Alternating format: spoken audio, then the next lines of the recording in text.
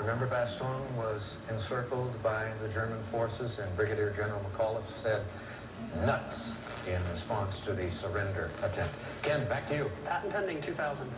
A few feet of the 998 square miles of this European country are Patton's grave in the American cemetery.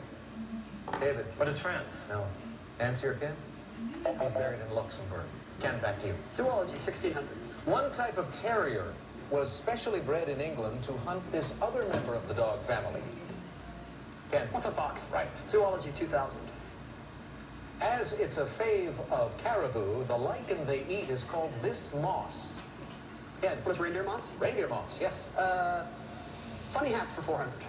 This grand old Opry comedy star used to wear a straw hat with the $1.98 price tag still attached. Ken. Who's Minnie Pearl? Minnie Pearl. Howdy. Funny hats for 800. Featured in the Harry Potter movies, this hat takes its name from its function at Hogwarts School. Ken. What's the sorting hat? Right. Funny hats, 1200. Goya liked to paint at night, so he wore a hat rimmed with these. Ken. What are candles? Handles, correct. Funny hats, 1600. Answer. The other day, hello.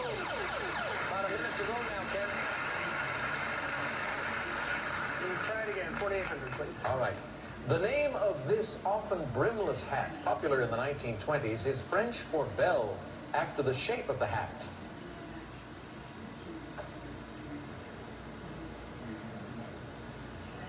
What is campagne? No.